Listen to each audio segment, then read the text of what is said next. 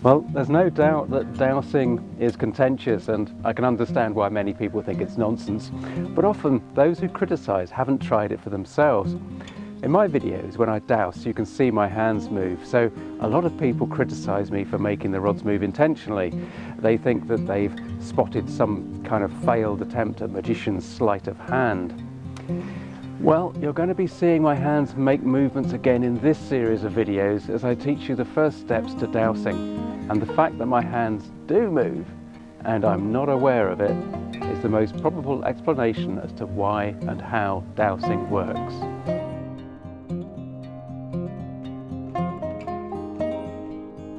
Hello there, my name's Tim Walter. I'm a house healer and an alternative life coach.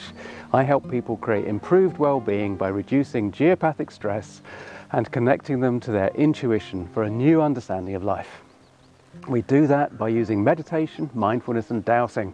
So if you want to nurture a practical, spiritual and intuitive viewpoint on life, click subscribe, click the grey bell icon to get notified every time I upload a video or do a live Q&A.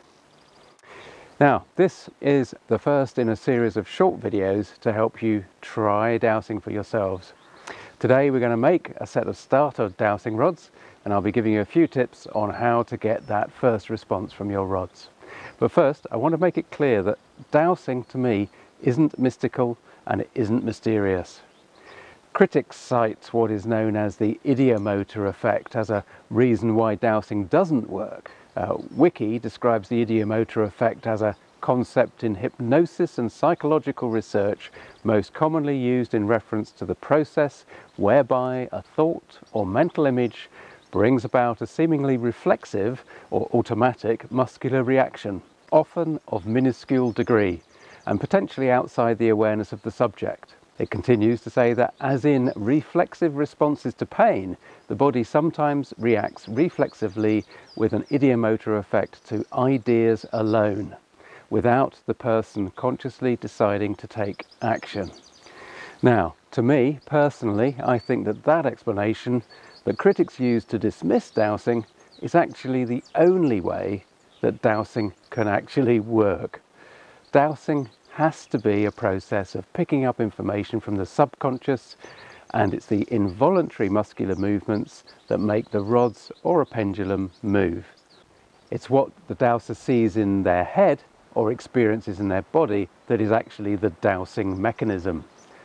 The rods or the pendulum simply reflects that perception. And it's about the connection to the subconscious information, not really about the rods or the pendulum. They're just the key to start the process. In the end, when you get experienced at it, it's like they signal to the body, right, you're going to do some dowsing, prepare for it. The most common tool for dowsing is either a set of rods or a pendulum. Just go with whichever draws your attention. Some people prefer to start with rods and some people prefer to start with a pendulum. Today we're going to be using rods. Now these are my rods, which were made for me by Hamish Miller, my mentor, and you can see they actually have got flat handles. Hamish always said that helped improve the response as you were dowsing. These are not for everybody. Not everybody likes these sort of rods because they're quite big, they're quite heavy, and actually they're quite difficult to hold in a way. You have to hold them quite precariously like this, which is a bit peculiar. You can find rods of all sorts on websites of either the British Society of Dowsers or the American Society of Dowsers. But as a beginner, it's easy just to make your own basic set so that you get started. And once you feel more confident in what you're doing, and if you feel that it's actually worth investing in a pair of rods, then you can upgrade to a decent set.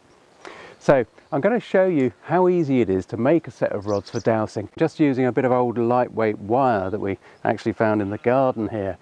Most people usually, when they do this themselves at home, they'll start with a wire coat hanger. It's just something that gives you a little bit more substance. This is really lightweight and flimsy, but this will do for the demonstration. But a coat hanger will give you a feeling of something actually that you're holding something more tangible. So take your coat hanger, and what we want to do is just simply cut this in half, right? So a pair of pliers, just obviously be a bit careful, cut that in half. And then you've got two bits of wire, and all you want to do is to simply bend, let's bend this end, bend a bit, oh dear, I can see I'm going to get criticisms about this, but there we go. So you bend a bit of wire to a right angle and you've got this really Heath Robinson sort of affair, which you just hold. There it is. I mean, it's just a simple rod, but you can hold that in your hand, balance it, right? And then you can ask a question, am I standing up? And the rod will move slightly. So there we go. I mean, it's very, very, very gentle there. But anyway, we'll come on to that. So you do that twice. So you want 2 rods, basically as close to each other as possible. I mean, these really are very Heath Robinson, but it's just to illustrate how simple it is to make a pair and just give dowsing a go for yourself. So you're going to start by asking questions that you know the answers to. Simply ask of yourself, or the wider universe if you want to, am I standing up? Am I standing up? And see what happens.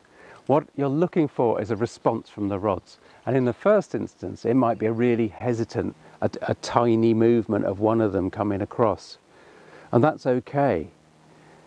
And if you actually get that movement for a yes, then that's okay too, but just be consistent and keep your eyes on how it might change as you get more confident.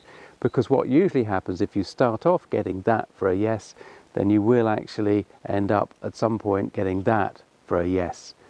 If your rods moved together when you tried that, then fabulous.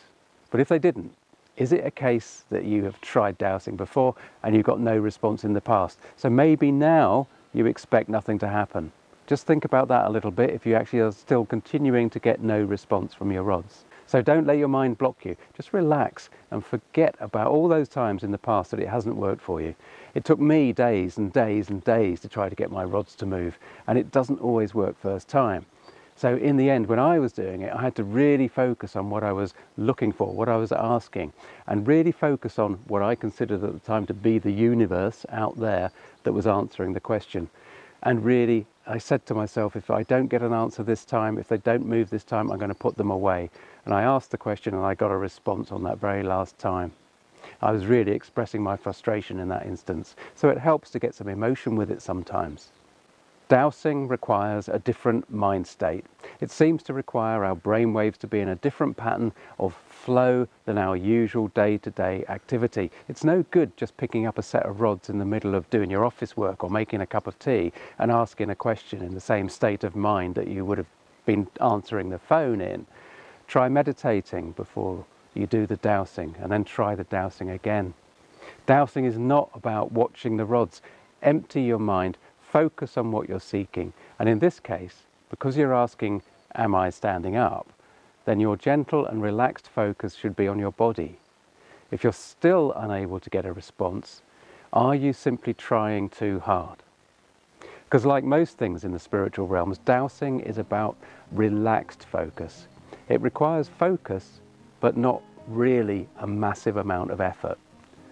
Once you get any sort of response from the simple question of, am I standing up? Then it's time for you to practice, practice, practice. And in video 2, we'll look at how to find the most powerful and most beneficial earth energy power center in your own home, and how to find earth energy lines. So do check it out once it's been uploaded. In the meantime, I hope that this one has helped. And do take care and look after yourselves. See you soon.